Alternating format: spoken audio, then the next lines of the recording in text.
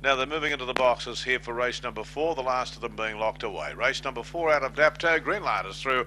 Money's on its way. Here we go. All set and ready.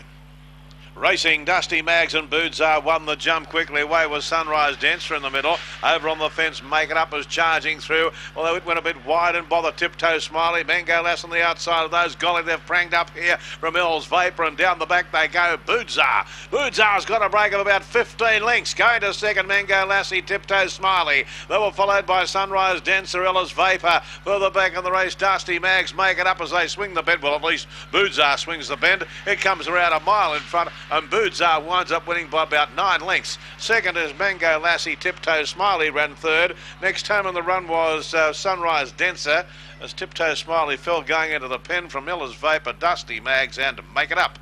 Diamond Louise was in the ruck there somewhere, because it was never out of the ruck. Boodzar's got the prize, 5 the yellow. 5 yellow, Boodzar is first.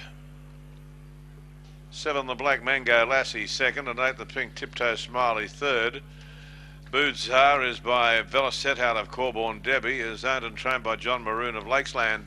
Second is number 7 the black, Mango Lassie, Steve Perkov, and number 8 Tiptoe Smiley, Mark Riley, filled the minors, and the winning margin was 9 lengths. There was 1 1/4 between second and third, 9 by 1 1/4. And the time was 30 and 26. 30 and 26 was the time registered by the winner, Boodzar.